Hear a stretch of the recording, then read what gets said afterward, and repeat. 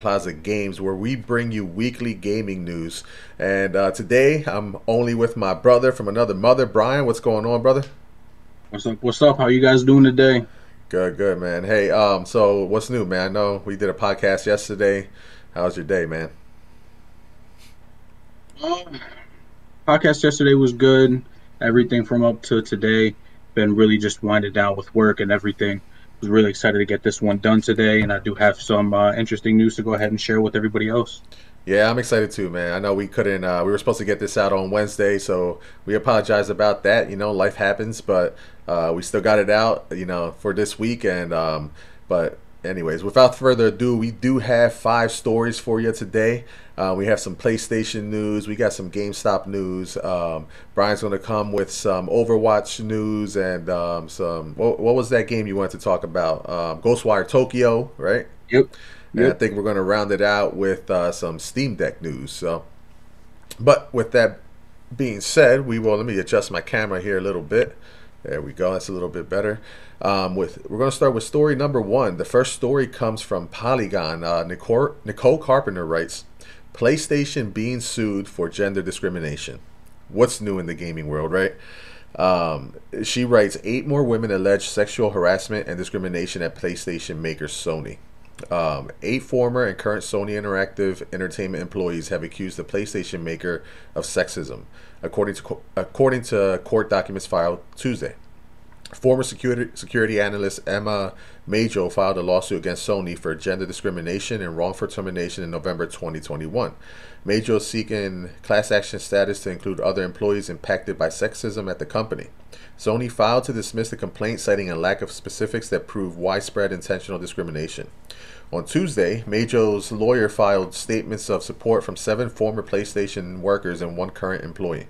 These women provided written statements of support detailing instances of sexism at the company and across multiple offices in the United States. The allegations described in these documents range from devaluing women's ideas and discrimination toward mothers to sexual harassment and systemic struggles for women to get promoted. Lastly, Harrington also said men at Sony would rank female employees by their hotness and pass around filthy jokes and images of women. She also described an instance where an engineer asked her not to wear skirts to work because it was distracting him. So, Brian, gaming these days, super bad rap. There's so many companies going through this, sexism and harassment, and so many companies being sued.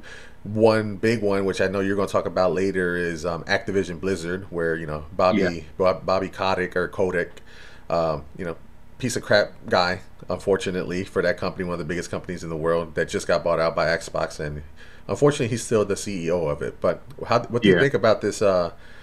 PlayStation now being sued for pretty much the same thing that they were, you know, pointing the finger at to everybody else, saying, "Hey, you can't do this. We're all inclusive and yada yada yada." Yeah. It's really sad to know that this kind of stuff is still going on.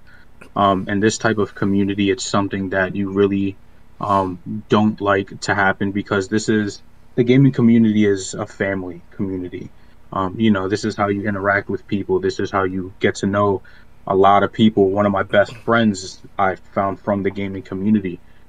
Knowing that this kind of stuff is happening, and that it's been going on for so long, it's sad. It sucks. Um, and unfortunately, um, it has to stop, and it unfortunately it ruins a lot of people's lives, and it ruins things for people. um so I mean, hearing that this is still going on, it's sad. um and I hope that down the line things do get done about it. Yeah, no, I agree 100%. It's amazing that we're still going through this, right? Like, it is literally 2022, and we still deal with sexual harassment in the workplace. We still deal with racism. We still deal with so many things, and at a time where you would feel like everyone and everything should be inclusive. And the fact that now it's not saying that it's necessarily being people at PlayStation that are Right. doing these heinous things, but Sony in general. So when the news came out of Blizzard Activision. That was the big one. Obviously Ubisoft is going through things themselves. I mean, almost every company you can think of, there's some type of lawsuit for sexual harassment, sexual discrimination, so on and so forth. But when the whole Activision Sony thing came out, I mean, not Activision Sony, Blizzard, you know, that is literally the biggest company. They make Call of Duty. Enough said. They rack in billions every year. Call of Duty is always the number one selling game. And, you have this CEO who is a piece of crap, to, put it frank. And he is denying all the allegations. He doesn't seem to really care. He's trying to protect the people who actually did the harassing. And it's a shame. And Oh yeah. the industry as a whole is like, F Bobby Kotick or whatever his name is. It doesn't even matter what his name is, but you look at him and you can just see it, man. This guy is just a piece of crap. He's doesn't care about inclusion. He only cares about making that that money, essentially money in his pocket. People have been calling for his resignation, and he hasn't resigned. Now that Microsoft has acquired them, I believe once the acquisition goes through in 2023, he's gone. Like, he's done as the CEO.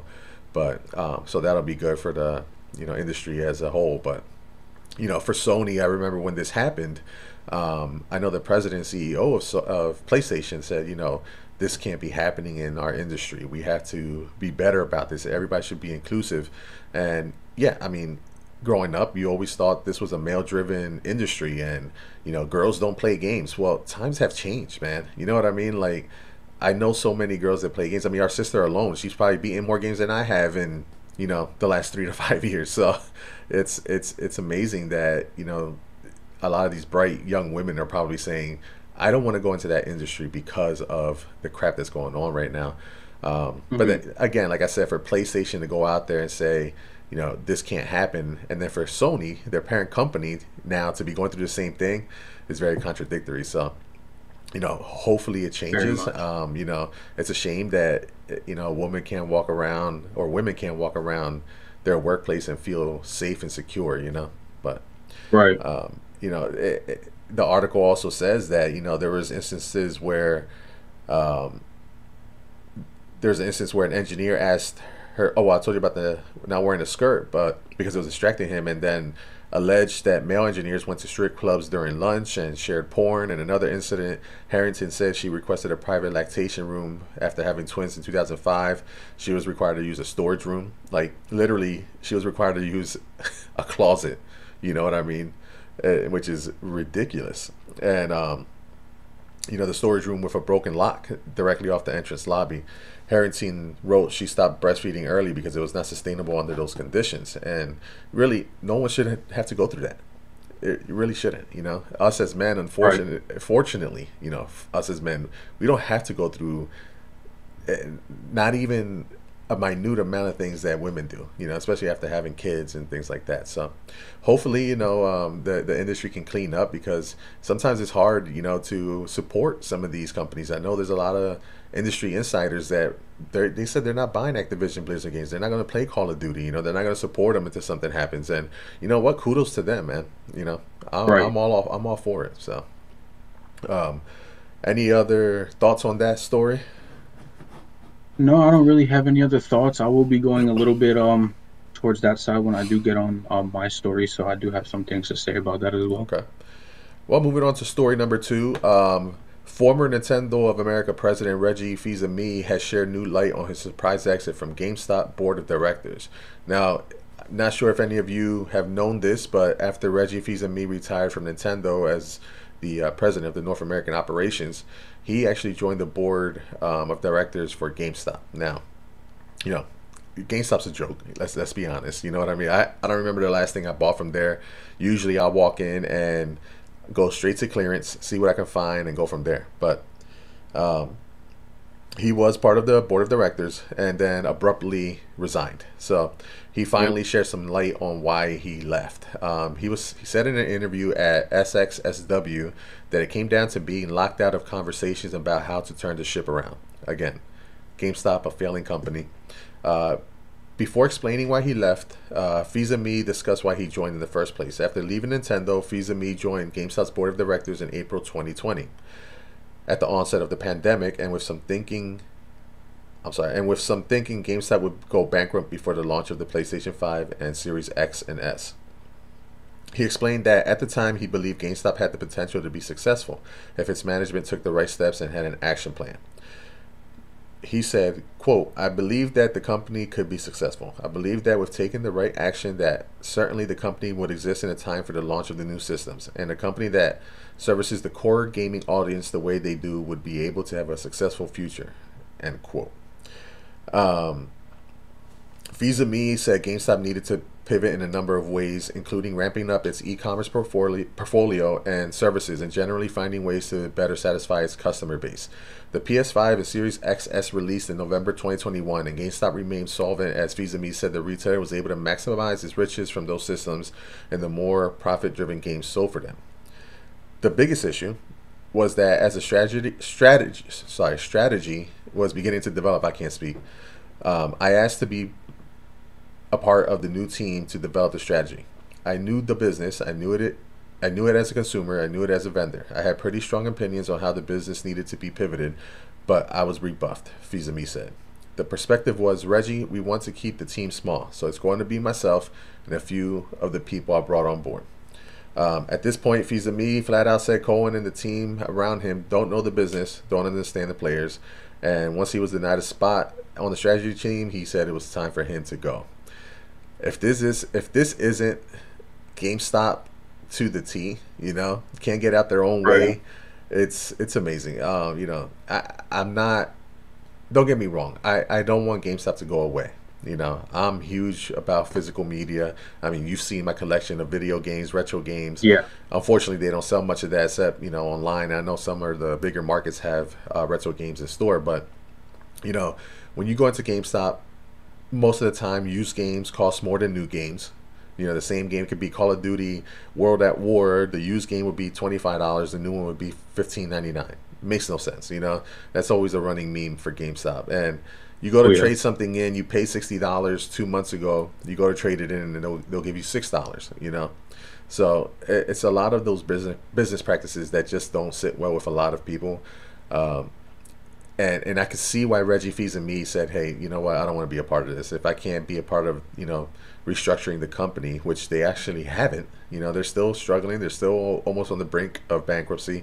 I'm gone. So what do you think about this? I don't know. Just like you, I really don't want GameStop to disappear. Even though I don't go to GameStop much. I do like Just Press Play a lot better. Yeah. But physical media, I'm also a big fan of that. I don't really like getting things digital. That's why I do get when the new consoles come out, I get the physical copies. I feel like maybe later down the line they're gonna have a lot of value opposed to digital games because you can't resell digital games. But I mean, hopefully, like with everything else, this thing does get sorted out. That they get, the things that are coming to them for doing what they're doing, and that then the community would get a little bit better based off of how things change, and makes our experiences a lot better. No, yeah, I agree 100%. Just Press Play, if a lot of you don't know, that's a local gaming shop where we live. They actually have like maybe 5 locations now. And man, I tell you what, you walk in there, especially for someone like myself, it's like, Disney World. They have all the retro collections. They have all the retro games, consoles. They have the new games and consoles. And man, it's so hard to walk in there and not leave with something, I'm a huge collector of retro games. It's something that it's unfortunately right now the market for retro games is so high that it's hard to walk into a place like Just Press Play and buy a game that I paid $15 for just 3 years ago, now $65. Yep. But that's beside the point. Walking into Just Press Play, I love it. Walking into GameStop, I'm like, oh man, it's crazy. But yeah, I don't want GameStop to go away. You know, I like going in there. Sometimes I find a Funko Pop I want that I can't find nowhere else. Or now they're carrying PC stuff, which I just started getting into PC. You know, to start this podcast, and you know, Yeah. it's still nice to walk in there every now and then. And I actually bought my Halo Elite controller there because I couldn't find it anywhere else, but they had it, so I bought it there. But you know, hopefully they can turn things around, and you know, we'll see a better GameStop in the future. But we are on the Twitch chat, and Amy Chibi asked, "Have you watched the trailer for Hogwarts Legacy that came out today?" I did not. I have heard some things about it, um, but I've really only seen the very little bit of what they've shown Yeah, on some trailers. I was at work today, so I didn't really stop and get the chance to take a look at it. But from what I know, this takes Hogwarts Legacy takes place, I believe, 500 years before Harry Potter. okay. Um, so this is like, way, way back, I guess, I mean, like the beginning of Hogwarts and stuff like that. So that's definitely a really interesting take on things. Are you a fan of Harry Potter at all? I played, I think it was The Prisoner of Azkaban, I think, on the GameCube when I was like 10, and the Dementors scared the living crap out of me, and I have not touched a Harry Potter's game since. Um, so being a fan, no. Will I get it? Probably not.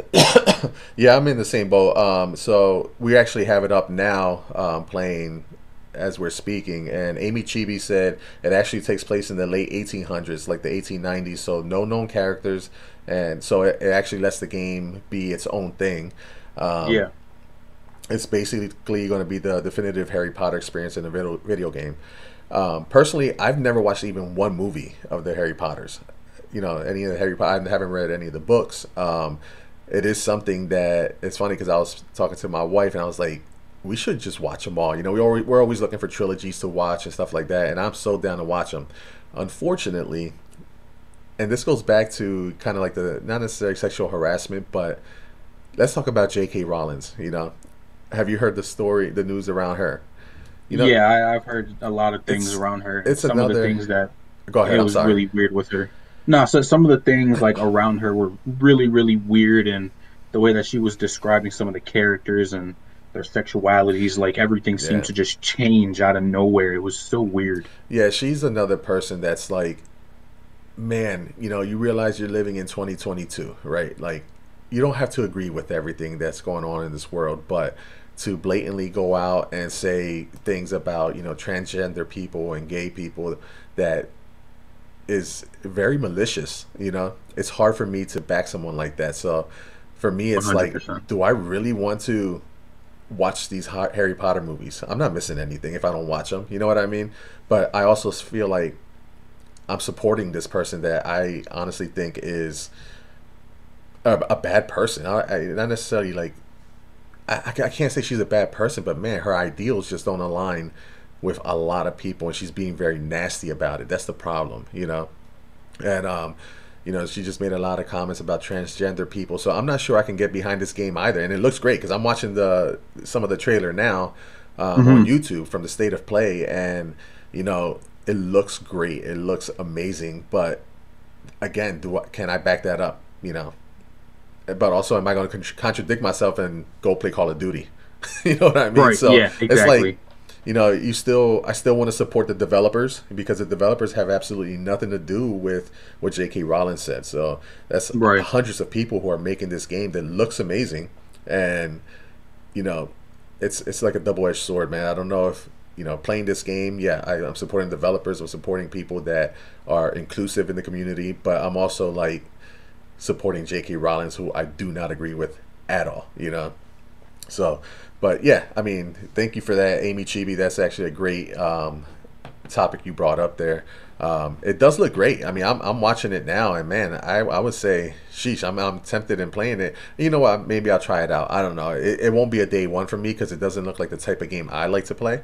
Right. I'm more so, you know, well, and it might maybe I don't know what type of game it's going to be. I'm, you know, single player narrative. That's what I like. But I like Right. Right. linear games is more what I like. I don't like open world too much. There are a few that caught my eye and that I've loved playing, like GTA, Assassin's Creed, but they're far and few between. But Right. anyways, next story, Brian. What is your story number three? All right. So today I'm going to be going over a little bit about Overwatch 2. As we all know, it's finally back in the loop of things. A lot of things happened in the Overwatch community, and nobody really knew what was going to happen with the development. For a second there, Activision Blizzard just really like went off the rails. Um, on March 10th, the Overwatch team did release a community update. Hmm. The message from the team was put out, and it says that Overwatch is evolving, and our first step towards increased communication and a consistent cadence of updates for our community. We are incredibly excited to share information about our plans for the upcoming months. We're changing our release strategy by decoupling Overwatch 2's PvP and PvE experiences from one another to get new PvP content into your hands sooner while they continue to work on PvE. If you guys don't know what PvP or PvE is, PvP is player versus player, your regular multiplayer. PvE is players versus entity or bots. Um, Now, as we all know, Jeff Kaplan, the head honcho behind everything, he did step down. He's no longer part of the Overwatch project, but the new developer that did come in is his name is Aaron Keller, I believe. He's the game director. Um, like I said, the game development reached a point where we all thought it'd never be released. Most of us know why, but for the ones that don't, I'll just be going real quick into it. Back in 2021, the New York Times posted a story of some distressing accounts of Blizzard's culture. A story written by Jay Peters on The Verge gives us some insight on these allegations. One of them comes from a lady by the name of Shay Stein. She was a former customer service employee. Miss Stein worked at Activision from 2014 to 2017 as a customer service type representative. She helped gamers with problems, glitches, and she said that she had been consistently paid less than her ex, who joined the company at the same time she did and did the exact same work. Um, Miss Stein also said she had once declined drugs that her manager offered her at a party in 2014 or 15, which then soured their relationship and ended up hampering her career a bit. In 2016, one of her managers messaged her on Facebook suggesting that she's into some freaky deaky stuff, and also asked what type of porn that she watches. Wow. She had also heard some male colleagues joking that some women only had their jobs because they performed sexual favors for the higher ups. Um, the former vice president, Lisa Welch, shared an account also of how an executive asked her to have sex with him because she deserved to have some fun after her boyfriend had already died. This was weeks earlier. Um, Now, those are just two of like many accusations that happened at Blizzard. Um, After the lawsuits, many Overwatch employees they just walked out in protest. Others stepped down from their higher positions. Um, Overwatch was kind of quick with the response. One of the few things was renaming. Oh, excuse me. Was renaming everybody's favorite cowboy. His name was Jesse McCree, Yeah, I've who heard was about that. yeah, he was literally named after Jesse McCree, who was a longtime staffer, Blizzard staffer, who appeared in the so-called Cosby Suite in one of his pictures. Um, so then the company committed to no longer naming game characters after real employees.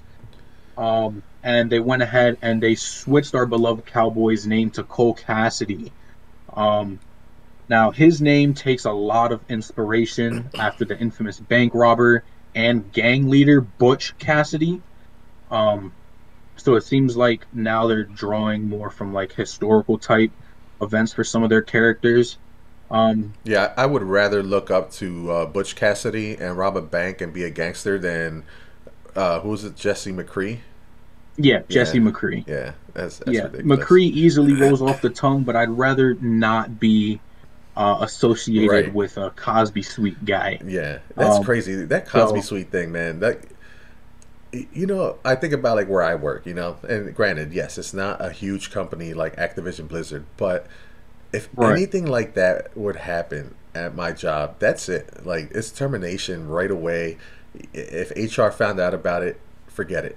But the fact that Activision Blizzard has a piece of shit, and excuse my language, like Bobby Kotick, who is Yeah. sweeping everything under the rug so that his boys and his friends can, get away with this stuff. It amazes me. And the fact that Yep. he hasn't been fired, he hasn't resigned. Right. You can tell he's just arrogant about it all. And I don't know if you heard the latest news. I'll let you continue here shortly, but Hmm. apparently there's been insider trading now. He told his boys, a few of his guys, that hey, look, we're going to get bought out by Microsoft here in about 2 months. So buy a crap load of stock and then Yeah. unload them later. You know what I mean? And now that's being investigated. So it's Yes. nuts, man. It's nuts that he's still in that company. Yeah. Um. All right. Let's see here. Um. Following right after what they put out with the name change, the Overwatch League did release a statement, breaking the silence regarding lawsuits. Their statement was, um, and this actually did show up in game.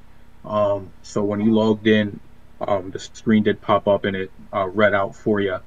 But it did say there is no place for discrimination, harassment, or unequal treatment of any kind. We at the Overwatch League will do everything possible to make sure that, together, we build an inclusive environment in our field of play and beyond. Inspired by the Washington Justice and Houston Outlaws, which are two teams, we will be matching and advancing the donations to these worthy causes at a local level. Um, so donations that went towards the Overwatch League and stuff like that was also kind of put towards um, what was kind of going on with everything. Um, but so far, Blizzard hasn't really gotten themselves into any more sticky situations. We hope that Well, they've except learned for from their this whole, actions. insider trading thing now. It's Yeah, like, yeah. it's Aside ridiculous, from man. that, um, It's so so me bad. personally, I'm looking forward to the release of Overwatch 2. I'd love to hear what everybody else is thinking about it. And before I wrap this story up, the closed alpha testing has already begun for Overwatch 2. That dropped like almost immediately on March 10th. So unfortunately, many of us can't test out the game Mm. now. But the first PvP beta will drop sometime late April for PC players only. You can sign Mm. up for that access to the first beta now at playoverwatch.com. New modes are promised, 4 new maps. We're getting our first 5v5, which is different from our 6v6s.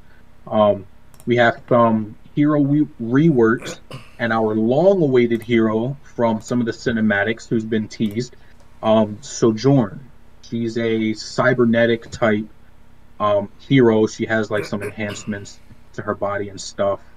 Um, so I'm really looking forward to see what where this game takes it, and everything that they've been showing in the cinematics is kind of what we're going to be promised. It looks like a really good game so far. When Um, are they planning on releasing this? we don't know yet. Okay. There's still the beta and everything kind of has its like set Yeah, dates, yeah.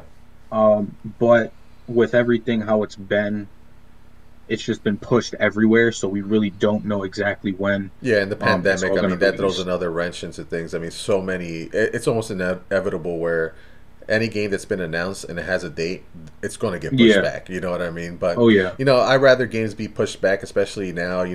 We're getting games that are coming out for the most part. Well, not the most part, but, almost every game that came out prior to the pandemic was broken. There was a million patches. So now people seem to know, hey, these developers are like, we can actually take our time. If we have to delay it, we delay it. And when it Right. comes out, hopefully it's ready to play. You don't have so many, bugs and stuff like Halo. Look at Halo. That game was perfect when it came out. So, Right.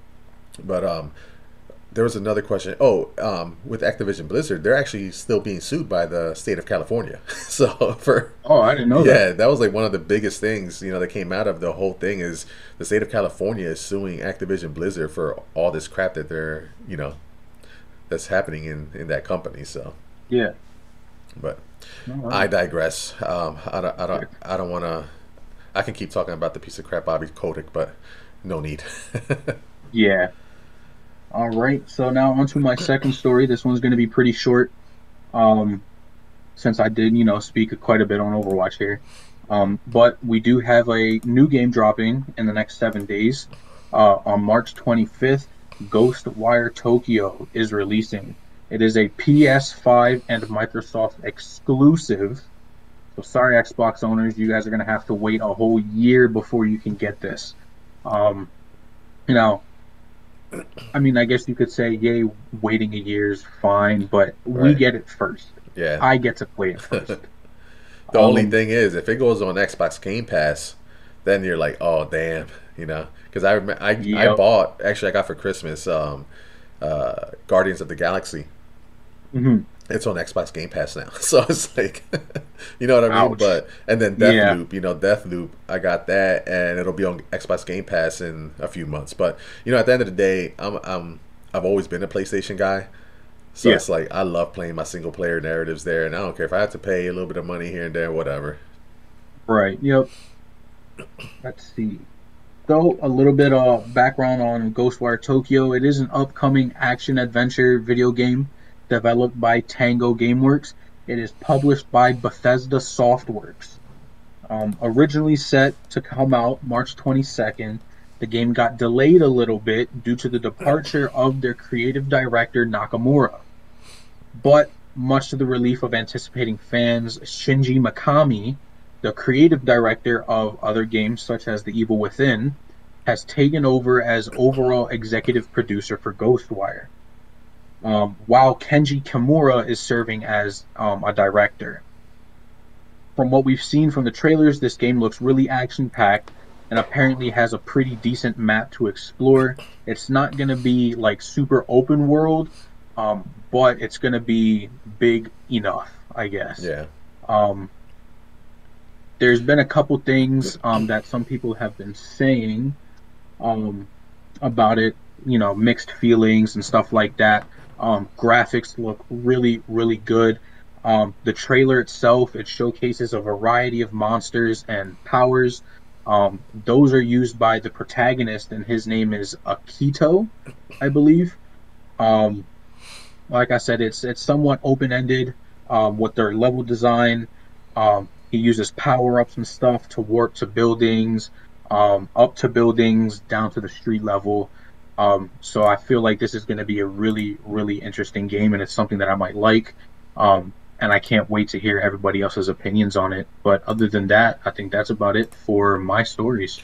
yeah. I've heard a little bit about it. I've listened to some podcasts that they've gotten the game early. A lot of the industry insiders and journalists, and don't worry, we'll get there one day. In about 15 to 20 years, we'll be there. But Yeah. they got the game early to do a preview. They can't really go. They were only allowed to play the first two chapters.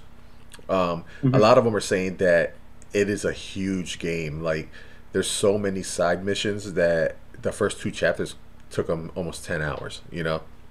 So if you are Jeez. someone that likes to do a lot of side missions and complete a game 100%, this is a game for you for sure. And like you said, there are a lot of mixed reviews. There's people that gave, again, they're only allowed to talk about the first two chapters right now until the embargo's up. But there's some that are saying, yeah, it's a good game. 6 out of 7, seven. I mean, 6 out of 10, 7 out of 10. And then there's some that are saying, man, this is an 8 out of 10. 9 out of 10. So I guess it really all depends if it's your style of game. A lot of people are saying it feels like a first-person shooter, which is kind of cool. Except you don't have a gun. You got these powers that you have. But yeah, I'm actually looking forward to playing it. It probably won't be a day one for me either, but I'm definitely looking forward to checking it out sometime. Oh yeah. But our last story isn't so much a story, but more so a conversation. Brian, have you seen the Steam Deck? The portable PC, essentially. I've only seen it in commercials, and I've seen them play some games like Breath of the Wild. Um, so that's really interesting that I guess a PC type thing could be able to Yeah. play like Switch games and stuff like that. Yeah, so the Steam Deck itself, if they're playing Breath of the Wild, it's probably hacked or modded because it's Nintendo didn't give them the rights to like play a Steam or play Nintendo games on a Steam Games Deck on per okay, se. yeah, Yeah, but so it's kind of cool, man. I'm actually thinking about getting one. They are still releasing them quarterly, so I didn't pre-order one. But one of the things I saw online is an article that's written by Mike Andronico from CNN. He said the who, what, and how. So who is the Steam Deck for? The Steam Deck is ideal for two groups of people: PC gamers who own lots of games on Steam and want a convenient way to play them on the go, and folks looking to get into PC gaming without shelling out $1,000 or more on a gaming PC. That seems like me. I just literally I haven't been into PCs or laptops in a long time. Like I have a Chromebook. That was the most I've had as far as a laptop goes. You know what I mean? right. And just recently, I bought the laptop that's sitting in front of me because we all wanted to start this podcast. I needed something a little bit more powerful that can run actual games and stuff like that. So it is a gaming laptop. So we'll see if I can actually, do something with it one of these days. But right now, it's mainly just a podcast laptop. But so what do you need to know? The Steam Deck is a handheld gaming PC designed to play the tens of thousands of games in the Steam marketplace at fairly respectable settings. It's also a full-on Linux computer with a desktop mode, can't speak, that you can use to run apps and browse the web. It delivers a pretty great portable PC gaming experience, though its battery life isn't very good for demanding titles, and not all games on Steam are optimized or compatible. If what games would you, if you had a Steam Deck, what would you look forward to playing on there, as far as handheld games? I know it's a loaded question, and there's thousands of games that you can play, Yeah, but I'm honestly not too sure. Um, eesh. Yeah, I really can't. I mean, maybe some like retro classics and stuff like that that you could just kind of yeah, download. Like I do emulate quite a bit on my okay, PC myself. So I do get some like older games and I do play them off of like a some like GBA or something like that emulator. yeah, So being able to actually have access to that and carry it with me everywhere, so I can kind of play those games, that would be kind of dope. yeah. Um, so that's probably something that I would download for it. Yeah, personally, I know a lot of people. They have a lot of they get really great deals on games on Steam. Like they have like these bundles, and again, I'm not too familiar with it, but you can get like a bundle of 7 games for like $17, or there's some they're called humble bundles, and you can get like an all three or all four or all five Tomb Raider games for like $10. That's Yeah, something that I would definitely do. For games that I haven't played, maybe a PS4 game or an old Xbox 360 game, if I can download it on the Steam Deck and play it on the go, that would be great. And that's kind of how I use my Switch too. I play a lot of games that are remastered and re-released on the Switch, and I'm just sitting in bed, play it for a half hour, 45 minutes, and then go to sleep. So that's probably how I would use my Steam Deck, and I think I definitely will get one eventually, in 10 to 15 years when Valve sends me the Steam Deck 4 to review for free. You yeah. got to speak it into existence, bro. You got to speak it into Oh yeah. existence. And then John writes, how does it compare? Valve's portable gaming rig is much larger and more powerful than the Nintendo Switch, packing a custom AMD processor that allows it to run graphically rich games at settings comparable to what you see on a PS4. That's not bad. Xbox One or cheap gaming rig. Its battery life generally isn't as long as the Switch is based on our testing, likely because the Steam Deck draws more power and can run higher end games. And while not all Steam games are fully optimized for Steam Deck just yet, it has the advantage of having a larger library than just about any console. Just note that it's not explicitly designed for non-Steam games, such as the ones you'll find on Xbox Game Pass and the Epic Games Store. I will say I did read an article, I think it was yesterday, that Xbox Game Pass is going to come to the Steam Deck, and that's another big thing. Like I have Xbox Game Pass Ultimate, which means I Yeah, have access to games on Steam Deck already. So I can possibly be playing Forza Horizon 5, Halo Infinite, things like that on my Steam Deck. So that actually excites me. That will literally be my Xbox handheld. It would be my right. PS Vita, but for the Xbox. So, man, and now I think I'm starting to talk myself into it. So, but Yeah, it'd be. I mean, aside from a handheld, that'd be a pretty husky handheld. yeah, yeah, that's I for sure. mean, opposed to what the Vita or the PSP was, which I definitely think they should come back with those because they Oh were man, I way ahead actually of their have time. my Vita. Let me see. Can you see it here behind me? Let me see. Hold on, hold on. Right here. Right here's my Vita. Yep. There it is. There's my Vita. I got my PSP right beside there. Got my Vita TV there as well. But yeah, my Vita actually is probably the only thing that gets played behind me. Um, yeah, yeah. I would probably say my Vita is the only thing that gets played behind me because I have such a huge library for that I'm still, playing through. Right Yeah. now, I'm playing through Killzone Mercenaries. That game actually looks amazing on the Vita. But I digress. Angel in the chat says, "What's the price of the Steam Deck?" I believe. Let me look it up here, but I believe it's starts at $400 for the base. So $399. For the $399 features a 64 gigabyte eMMC internal drive. It comes with a carrying case. The next highest price model costs $529 and trades in the eMMC drive for a 256 gigabyte NVMe SSD internal drive. And I believe it also comes with the carrying case. I'm not sure if that might just. Oh, so then the most expensive model will run buyers $649 and offers a 512 gigabyte NVMe SSD internal drive. By choosing the highest end, Steam Deck buyers will enjoy the fastest storage and premium anti-glare etched glass. So you get a different type of glass on there too, as well as an exclusive carry case and Steam Community Profile bundle and a virtual keyboard theme. So that is actually, he said, it's not bad. I agree. For 650, man, you have a PC in your hands.